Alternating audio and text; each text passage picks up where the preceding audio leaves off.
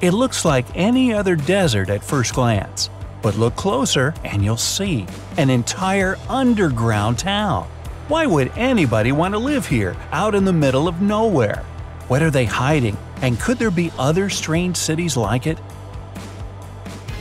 Back in 1915, a boy found an opal gemstone in the middle of the desert in South Australia. This discovery attracted attention to this place and changed its history. Just a year after that, miners arrived at the outback, ready to try their luck at finding opals.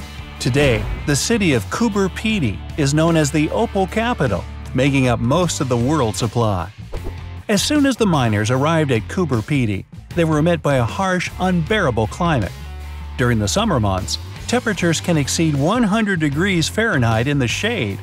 With little rain and few trees, there was no place to hide from the desert heat, except underground. The miners dug caves into the hillsides and set up camp in these so-called dugouts. As a bonus, they also got protection from desert sandstorms. So, let's take a tour, shall we? A typical underground house there is a 3-room cave with a kitchen, a living room, and a bathroom.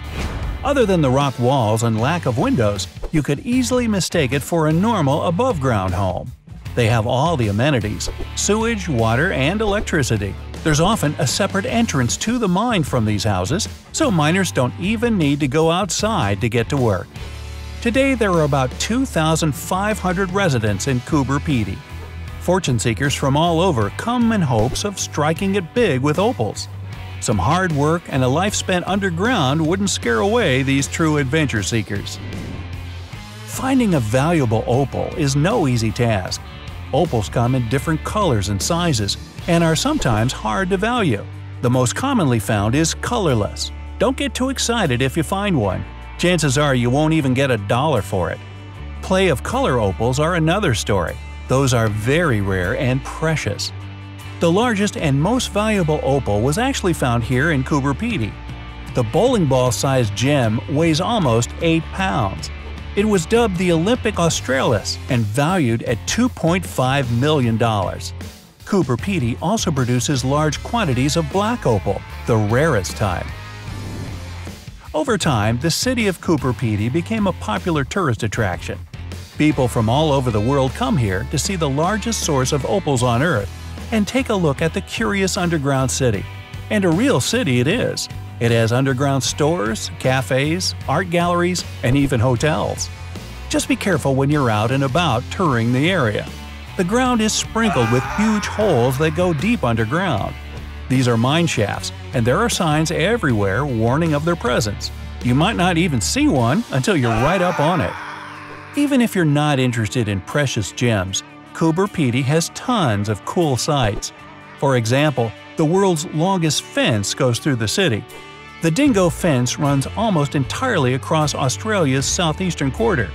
It's nearly 3,500 miles long, more than enough to span the U.S. coast to coast. You can also check out the breakaways. As you stare at these beautiful mesas and hills, the desert sun scorching on your neck, it's hard to believe all of this was underwater some 70 million years ago. The Peruvian city of La Rinconada is the exact opposite of Coober Pedy.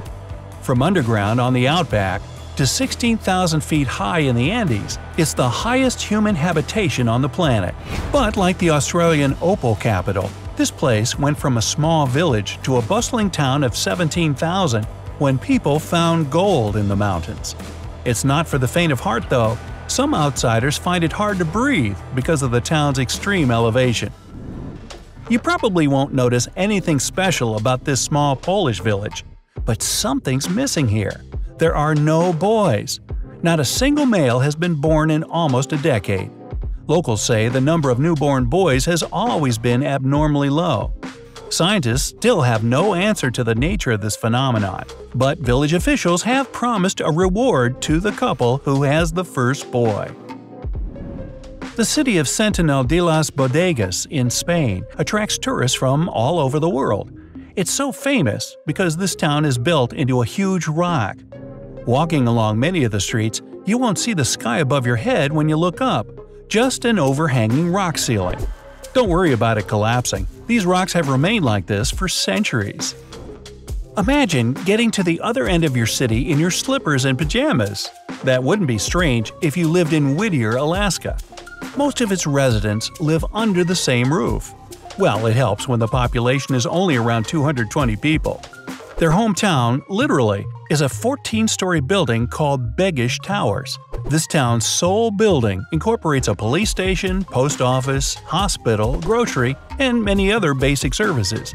The only land-based entrance to Whittier is through a 2.5-mile single-lane tunnel, the longest highway tunnel in North America, mind you, that's closed at night.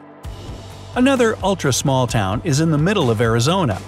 Surrounded by the Grand Canyon, the village of Supai is almost isolated from the rest of the country.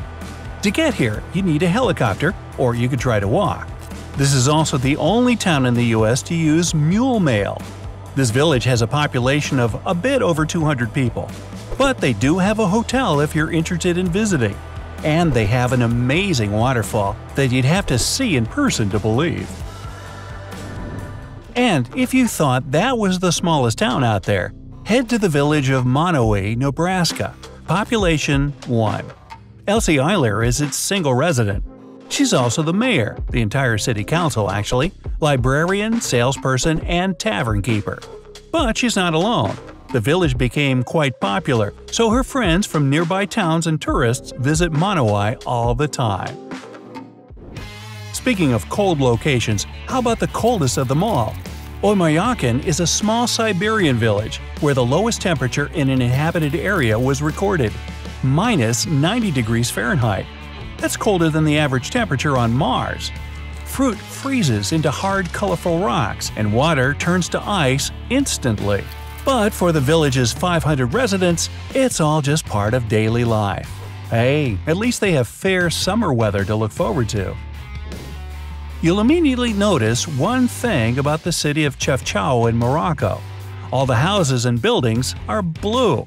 There are a few explanations for why this is. One of them says blue resembles the sky. The other is less romantic. This color supposedly keeps mosquitoes away. If you travel to certain parts of China, you might think your plane accidentally landed on the wrong continent. China is full of entire copies of cities from around the world.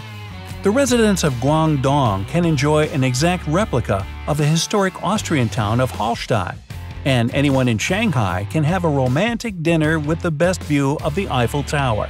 Well, at least a copy of it. The port city of Tianjin has an outlet mall that looks just like an Italian village. China is also home to the largest ghost town in the world. Welcome to the city of Ordos. Although it was designed for more than 1 million people, it remained mostly uninhabited for years. When it was newly built, not many people could afford to settle down there. But in recent years, the situation has changed for the better, and now the former ghost town is becoming more populated.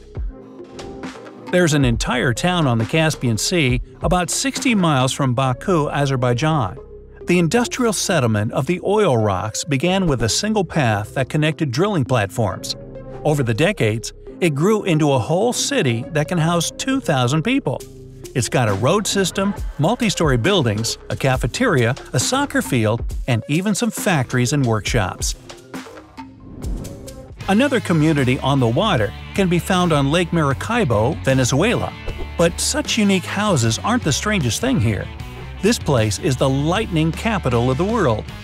Residents of this village can see lightning storms half the nights of the year. It can occur up to 280 times in a single hour. Many scientists have wondered about the cause of this everlasting storm. Most agree it's a result of winds from nearby mountains. I imagine it's quite scenic, a little scary, very loud, but pretty.